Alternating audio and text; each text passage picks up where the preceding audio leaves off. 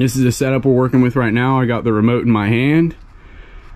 I wired it the opposite way this time, so now the remote, how you see it on the remote is how it is in real life. Instead of in and out or up and down, this is what we have right here. So makes a little more sense on the remote. You just don't pay attention to the in and out. But very excited to get going with this tomorrow. What's up, guys? The project we're going to be working on today is installing a wireless remote to our winch that we just finished installing the other day. It's already got this wired controller here, basic up and down switch, but I saw this online. It's compatible with most winches. Really, it's just a wireless controller. It's going to work in most DC applications. Something like this can seem pretty intimidating when you're just looking at the ad on Amazon and it just shows you a couple wires. There's really no other instructions. It's got a very crude diagram here with a winch kind of telling you what to do, but I think in my application it's going to be slightly different. We're not really going to be able to tell until we really get into it. But my idea is, I have a voltmeter in my truck. I'm going to disassemble this remote here and get just the 3 wires out of it and do a little testing with my voltmeter to see what it's actually doing when it's plugged in. And then that'll give me a good idea of what I need to do with these wires to kind of make it all pair up. As you can see, I'm wearing my bibs right now. The temperature started dropping pretty quick over here in Raleigh. We were working earlier this morning in Selma, cleaning out 2 driveway pipes, and I didn't feel cold one bit. But now a couple hours later, I'm freezing out here. You can see my breath. But yeah, that's just what a day in North Carolina is like. Okay, maybe about 10 or 15 minutes later, I've got these wires stripped and some very rough connections going on here so I can figure out what's what. Ground running over to the hydraulic split block, believe it or not. But we've got our wireless remote here and we've got our winch.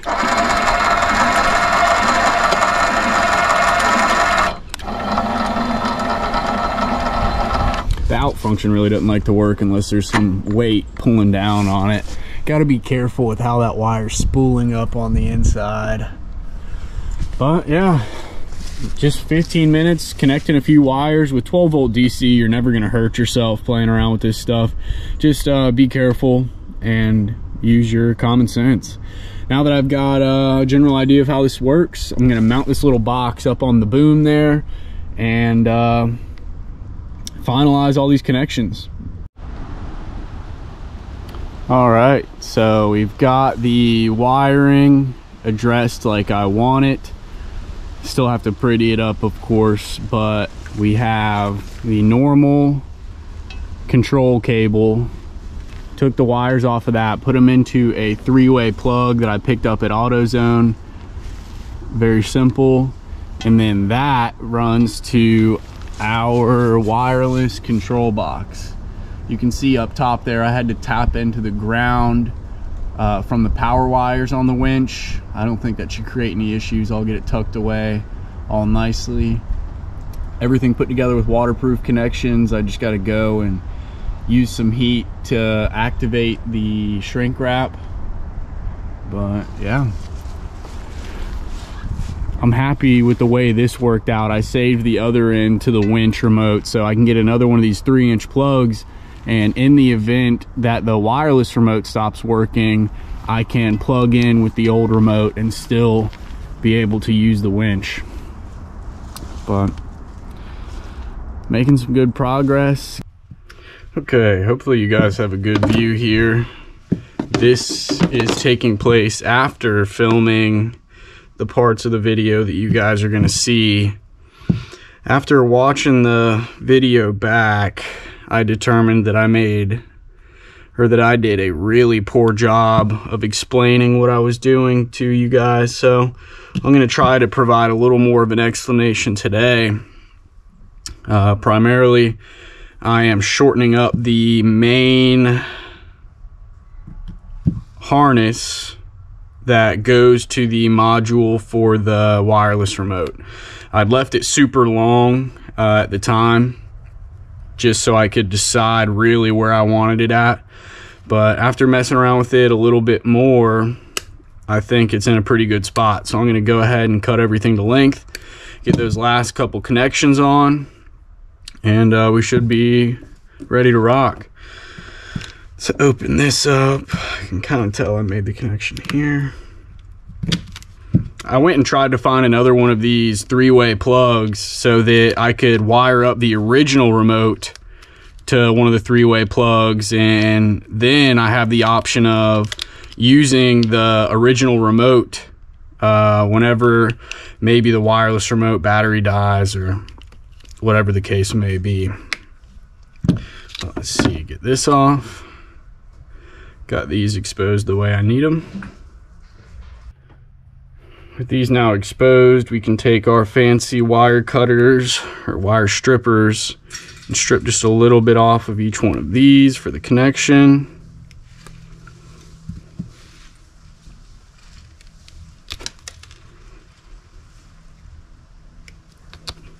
Something I always forget is that I want to try to do them staggered, so each of the connections don't fall one on top of the other, but I never remember until after I go cutting the wires, and we're a little low on length right now, so I'm not going to risk it. Try to get this thing put back together as quick as we can. Got the confirmation on that Panera project for tomorrow, so several weeks after originally agreeing to do that project and talking about pricing, and several reschedules later, we're finally ready to go. Let's see. Some of these are definitely going to be a little bit long. Let me know what you guys think of this view right here, the overhead view for some of the smaller hands-on projects. I like it since I don't have to wear the GoPro on my head, and I also don't have to worry about moving it around with my own hands, so it makes things pretty easy on me.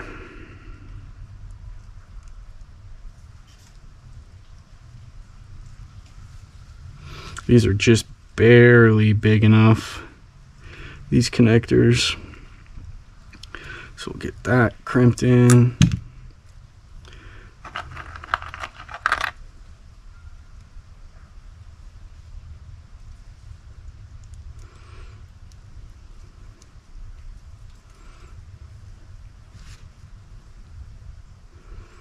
Get this crimped in.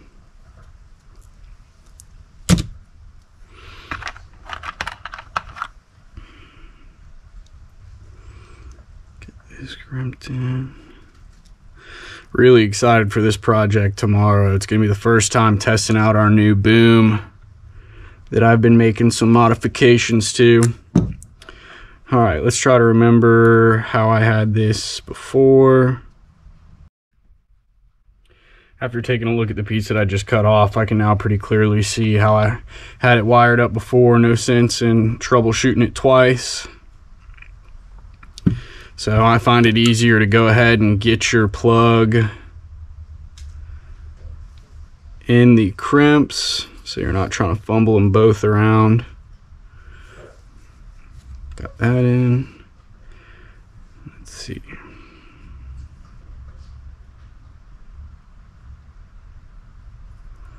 That in there, crimp that, it's in there real nice. And then we got red to red.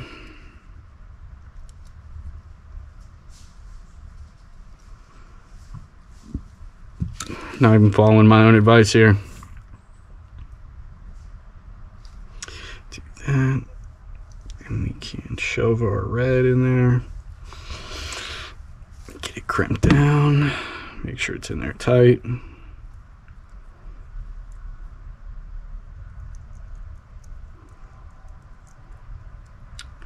cut this one down a little bit.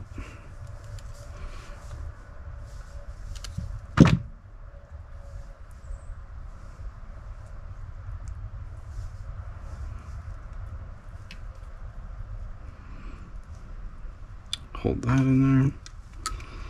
Again, not even following my own advice. Get this last wire in there.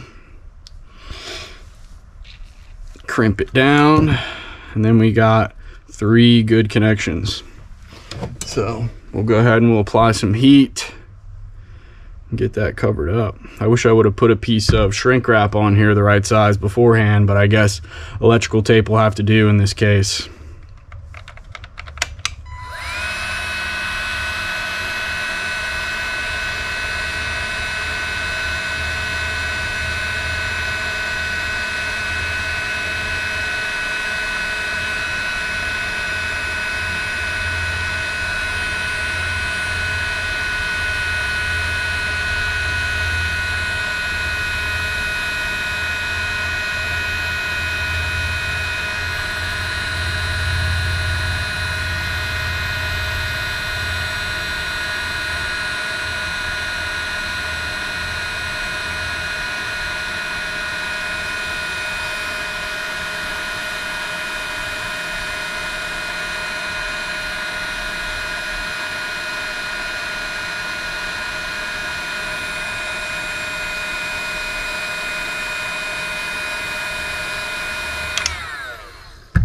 Nice. Now we've got those connections made, I'm going to go ahead and wrap this up in some electrical tape. Yes, I know electrical tape is probably not the best option for this, but it's going to get the job done. We already have a good waterproof seal, so this should just be a little bit of extra protection.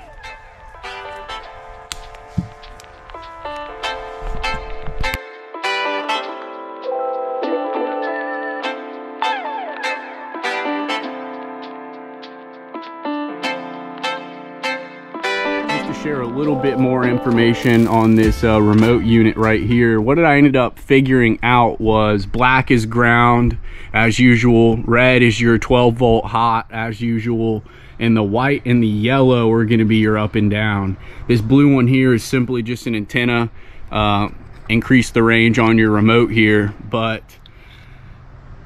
the instructions made it pretty clear that white and yellow were going to be your up and down, so the rest is really for you to figure out on your application. I say just hook it up temporary, make sure that your up is your up and your down is your down, and as long as everything checks out, you can finalize your connections from there. But really, this couldn't have been any easier. If you have a small amount of experience with electrical stuff, this should be a quick and simple project for you. But I don't know if I've mentioned this before, this remote that I got was only $15 on Amazon. So for $15, you really cannot complain. Even if it doesn't work out, you're probably going to learn a thing or two along the way. So yeah, just to give you guys a little bit closer shot on how I mounted that.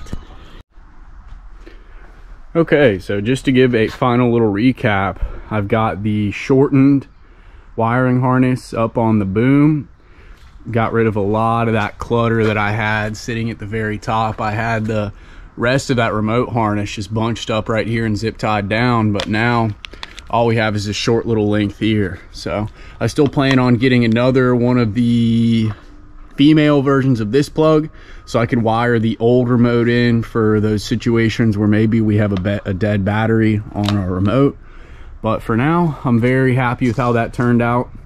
Another little thing I've been working on, previously we've been using 3-inch suction hose on this machine just because that's what it came with, but on the back of the machine here it's plumbed for 4-inch already. So I had the idea to go ahead and get a 4-inch hose. I'm hoping that will reduce the amount of times we get clogs here in the hose, and since this is a 4-inch but we'll still be digging with 3-inch tools like that 6-inch straw on the back, theoretically, we shouldn't get any clogs inside of our hose anymore. Anything that's small enough to clog up the system will get stuck there in our straw, and it'll be a lot easier to remove than trying to spray water through our entire hose.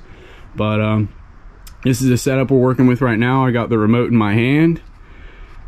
I wired it the opposite way this time, so now the remote, how you see it on the remote is how it is in real life. Instead of in and out or up and down, this is what we have right here. So makes a little more sense on the remote. You just don't pay attention to the in and out. But very excited to get going with this tomorrow. We're finally going to be tackling that Panera project, and this should really make things pretty easy. So yeah, I think that'll do it for today. Got the remote all finished up on our machine, but hopefully I was able to teach you guys a thing or two along the way.